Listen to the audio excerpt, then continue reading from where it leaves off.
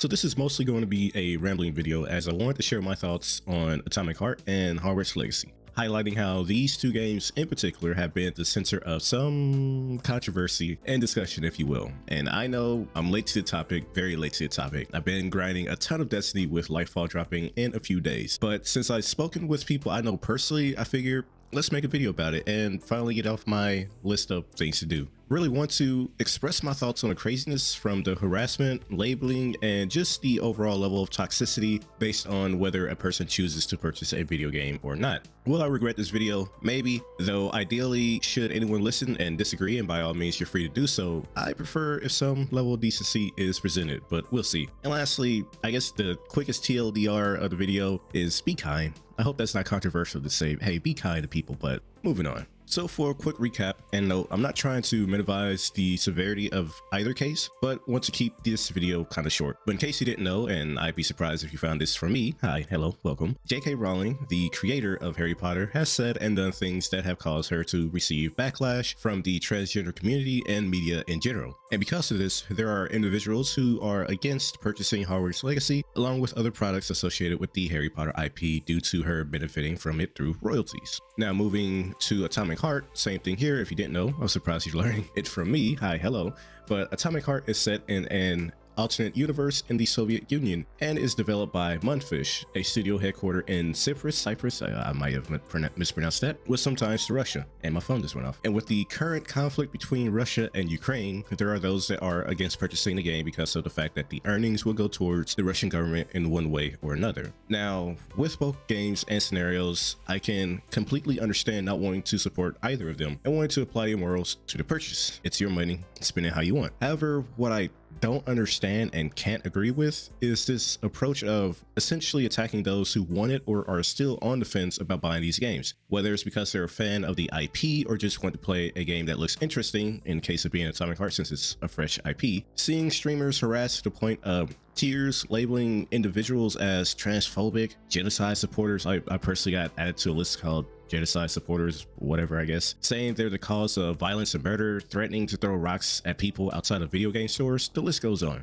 Another aspect is seeing how the developers are kind of seen as expendable. Whenever someone said they were buying the game to support the developers or mention layoffs, the response is met with, the developers are already paid. Oh, they were going to lose their job anyway. That's just how the industry works. Now, are you supposed to buy every game that's released? No. Ideally, people wanted to treat games like any other game purchase with no morals attached per se. But the issue I have here is just the direct thought of again treating developers as expendable as long as you can get at one well-established person, specifically in Hogwarts' case. And as mentioned in this tweet here, the performance of the game has an effect on the developers one way or another.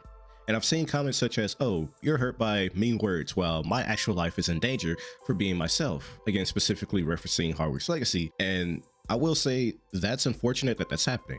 But to me, that doesn't excuse being vile to those who aren't directly causing you harm. And sure, the rebuttal may be, well, by buying the game, she gets money and remains relevant. Look, I'm sorry, but for one, JK is already wealthy. If we wanted to use the developers are already getting paid approach, right? And two, when I say harming you directly, I'm speaking in the sense of, and using myself as an example, I haven't directly assaulted anyone because of who they are. I haven't called anyone out of their name, so why target someone who just wants to play a game? And when it comes to Atomic Heart, and again, I'm not trying to minimize the severity of what's happening right now, but for those that are buying the game, such as, well, I'll be getting a Game Pass for someone myself who's interested in playing a game. I'm not actively, and others aren't actively out there fighting against Ukraine.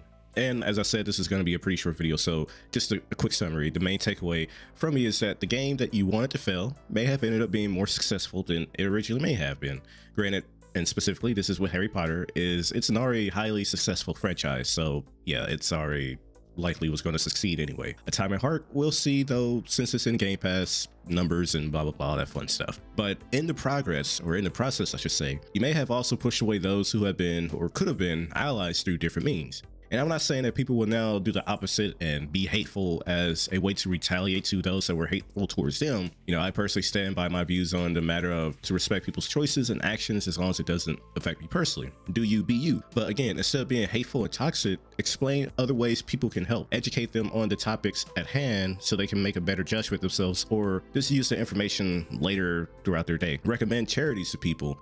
I saw that the admin had donated to a transgender charity. The game Stalker 2, which is being developed by GSC Game World, a studio in Ukraine, is set to release this year. And massive respect to them for continuing to work on the game despite what they're going through. Instead of targeting those who are looking to play Atomic Heart, why not promote Stalker 2?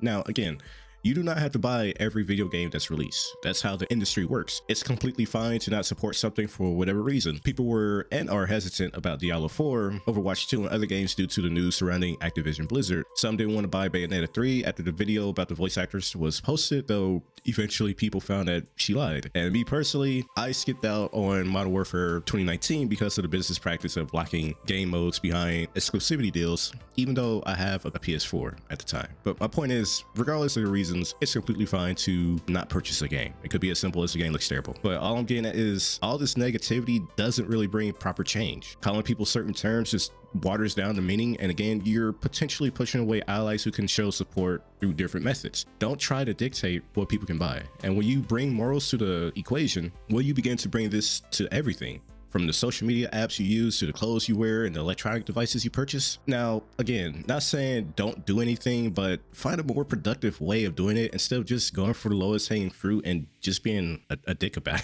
it. I want to say jerk, but that sounds lame. But, and lastly, if you are on the fence about playing or buying any of the games that we're speaking about here, as I heard in the podcast, buy the games if you want, but also try to donate to a charity. And yeah, that's pretty much going to be it. Like I said, the main takeaway point is, why can't we be nicer? That's pretty much it. I'm not going to make the whole kumbaya video or anything like that, but seeing the level of this hate amongst people over these two games in particular, especially with Harry Potter and J.K. Rowling is just minding her own business, wealthy and just living lavishly, and people in the trenches fighting over silliness, you know. So, but that's about it. I don't know when I'm going to get to Atomic Heart because I have a crap ton of other games to get to. In Hogwarts Legacy, I haven't purchased it. I don't know when I'll be playing it, but that's going to be about it here. This isn't going to be the usual style of video that I want to do, but again, after seeing so much discussion about these games and speaking about people I personally know about it, I figured let's make a video about it.